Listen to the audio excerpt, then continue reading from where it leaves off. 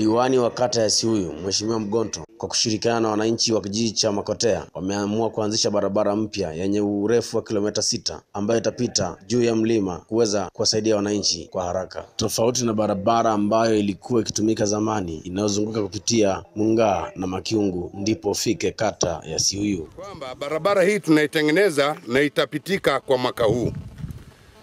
Kweli wananchi wameitikia na mpaka sasa katika hii awamu ya kwanza utekelezaji wake umekamilika.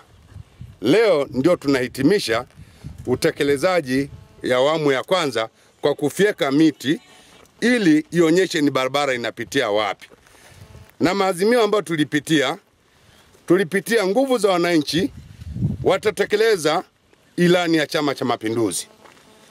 Nguvu ya pili ambao ni utekelezaji kwa kuitengeneza barabara kwa kuleta greda ili liweze kutengeneza magari yaweze kupita. Halmashauri nzima na uongozi mzima wa Makotea haushiriki katika hii kazi inayofanywa na wananchi. Kazi nzuri ambayo wananchi wa Makotea wamejitoa kwa ajili ya utekelezaji. Leo hii tumefika mahali husika ambao tuliahidiana na wananchi wangu.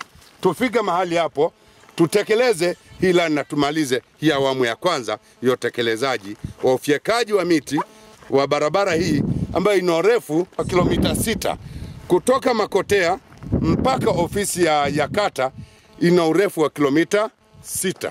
Lakini kwenye kufyeka miti ina urefu wa kilomita 4 na wananchi wameshatekeleza. Hapa tuko karibu na mwisho kabisa wa kilomita 4 ambao wananchi wametekeleza. Na shangaa nimefika kwenye mahala husika ambao tuliahidiana na mwenyekiti wa kijiji pamoja na makamu wa mtendaji, hawaonekani.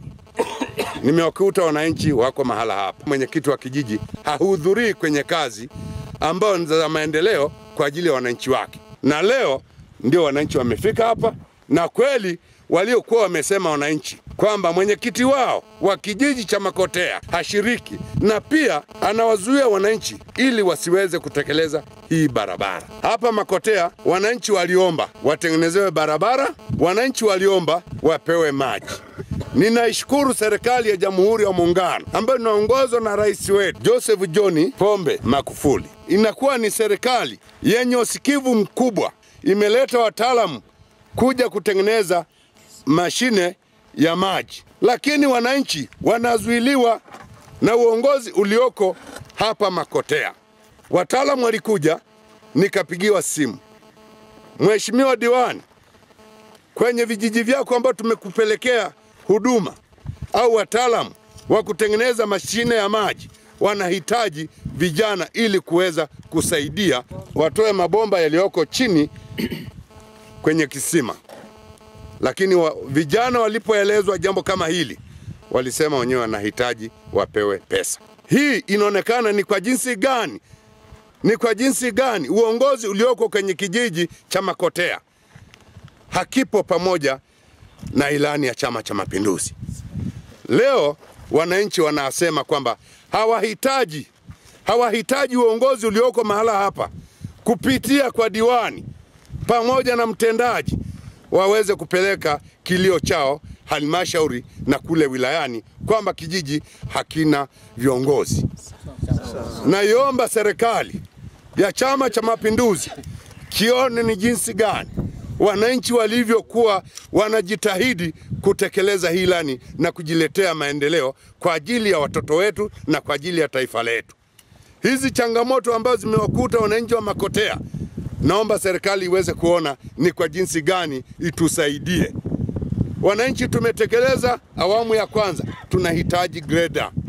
tunahitaji greda liweze kusambaza mahali hapa, magari yapite na wananchi wapate huduma kwa haraka na kwa wakati. Wananchi wakitaka kwenda kwenye kata inabidi wazunguke mpaka kwenye ofisi ya tarafa ambao ni Makiungu, wazunguke kuja Siuyu. Ukweli inafanya kwamba wananchi wasipate huduma za kimaendeleo kwa wakati na kwa haraka. Mimi nashukuru sana. Mimi kama diwani naiomba serikali yangu ya Jamhuri ya Muungano isaidie kuliona hili jambo ni kwa namna gani wanatusaidia. Nashukuru sana, asante sana.